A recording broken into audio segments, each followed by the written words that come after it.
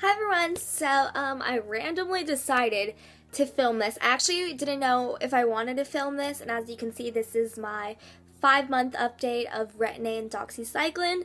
So obviously by this video you can see that I decided to do this. So as you may know of my previous videos, or if you've seen my journey, I was supposed to do one every week for 12 weeks, but as school started, it got really hard for me, and I think I only got to either 4 or 5 weeks. I'm not entirely sure. So, I'm basically going to tell you what I didn't post. So, usually, you have 12 weeks at the beginning of your Retin A journey, where your skin basically gets worse before it gets better. So let me just tell you, there's this one other girl on YouTube, I don't know, I forgot what her name is, but she did like her 12-week journey as well, and she basically, at the beginning, she barely broke out. I don't know how she barely broke out, she just probably has really good genes, and she said that by like week 10, 11, and 12, her skin was basically out of the purging stage. Now for me, in my case, I have acne-prone skin, genetics, you know. So the 12 weeks was definitely 12 weeks of hell. Legitimately 12 weeks of hell. And I was very grateful that I decided to start this as soon as summer break started, because I basically stayed at home, avoided people except like really close people, because I was ashamed of my skin. It was pretty bad. And even though I did not post week-to-week updates, I did take pictures of my skin, which I will have at the end of the video. So if you want to skip, I'll probably have an annotation here that says when the pictures start, and you can skip to that, or you can skip to what I have to say, or you can stay and see what I have to say. So basically, it was 12 weeks of hell for me, and after the 12 weeks of hell, my skin got really glowy. It looked really smooth. It was basically one texture, which was really nice, and basically my T-zone started getting oily for once. Like, it's dry right now, but it gets oily. Not too oily, but I do get a little bit shiny, which is really weird because I've never gotten shiny ever. I've always had cactus, well, not cactus dry, like desert dry skin. So it was really weird. It's really weird to get used to oiliness. So to this day, I feel like, I don't know if I said this is my 5-month update. To this day, I can put on Retin A as soon as I come out of the shower. It doesn't burn.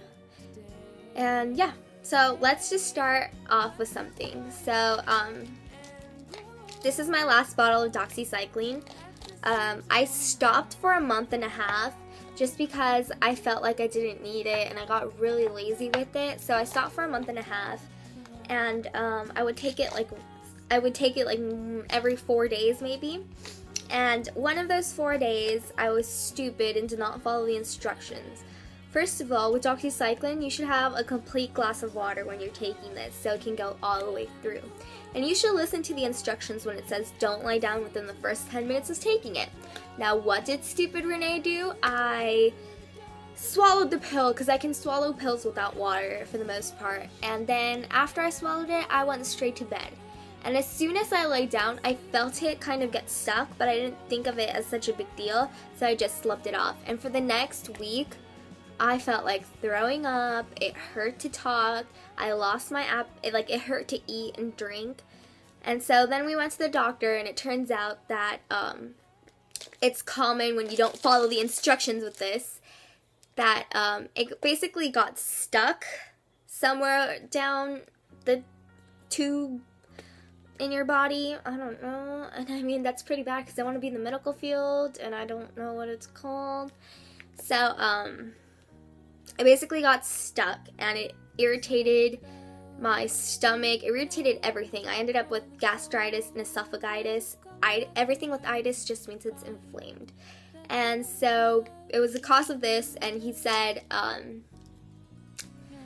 Well, your skin looks pretty clear for me, so I don't think you need to get refilled on this, because this is my last bottle.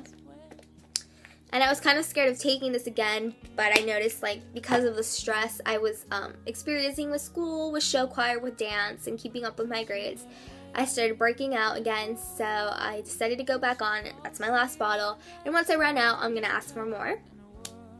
So, basically, I was off it for a month and a half, and now I'm back on it. I still follow my routine. I mean, I use my clindamycin in the morning after I wash my face with either a benzoyl peroxide wash, a salicylic acid wash, which I only use the Biore salicylic acid wash as a pick-me-up on the days of the month, because I just feel like it gives such a cooling sensation and your skin is so wah in the time of the month. So that's like my little pick-me-up, or I use my sensitive skin one depending how my skin is doing.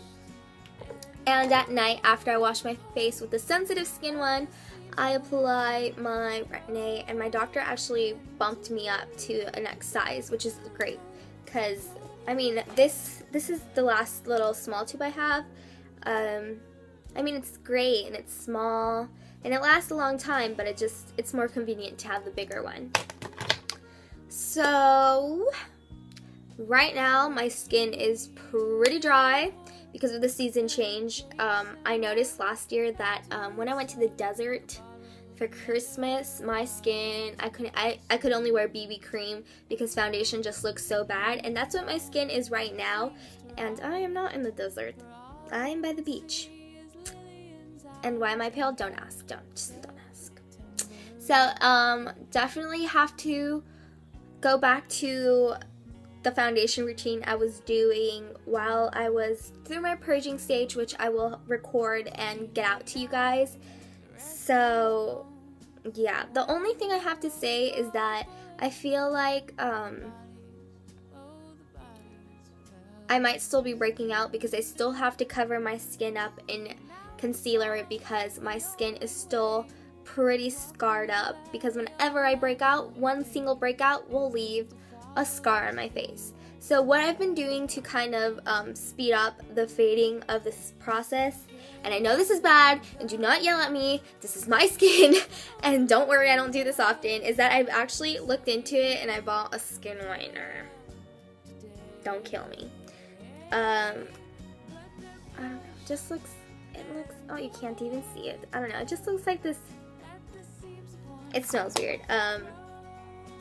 This is just the Dr. Fred Summit. I was supposed to get the Natanola, and I got the Natanola Fade Cream. But as soon as I opened the Natanola box when I got home, I had this. Does this look like Natanola? Does this say Natanola anywhere? No. So, but this still works. I think the Natanola is, has a higher percent of the bleaching property. It's basically bleach. The bleaching property in this, so yeah, I'm okay with this. I don't really care. I'm not gonna go buy the other one. Now, I know that's really, really bad for you, but I only use it twice a month. I use it, and I only got it like 2 months ago maybe, and I've only used it maybe like a couple times. I use it on a zit twice a month. If I get to use it, I will put it on the zit as soon as it becomes, like, it's not long, no, bleh, when it's no longer a bump, that's when I put it on.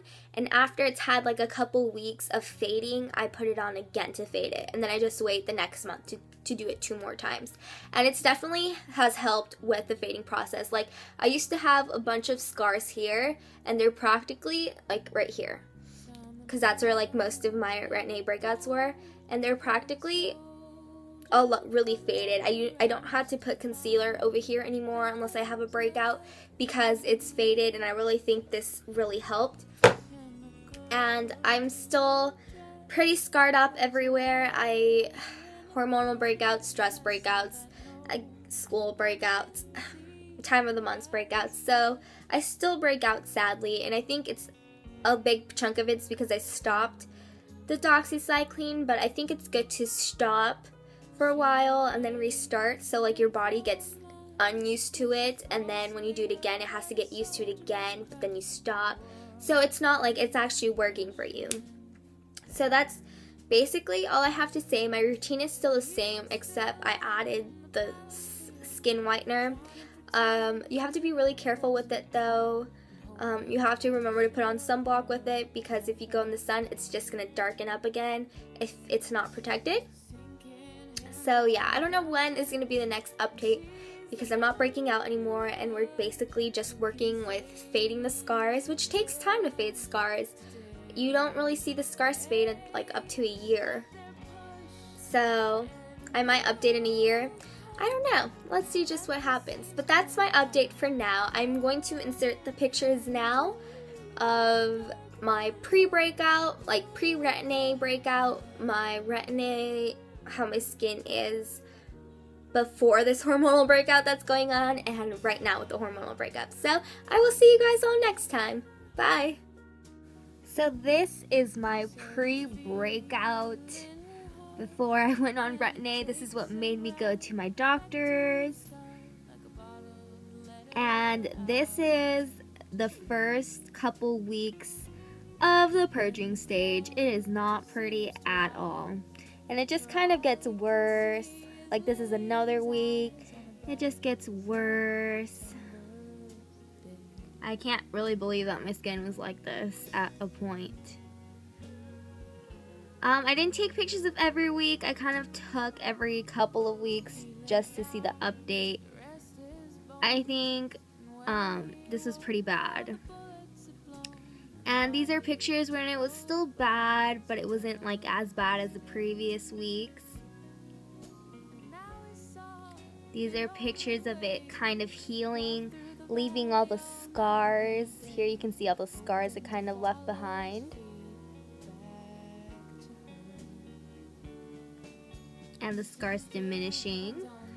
And this was my skin actually like a month ago, maybe. As you can see, it's pretty clear and it's all scars. Now this is a picture I took today. It's pretty clear, a few scars and a couple hormonal breakouts.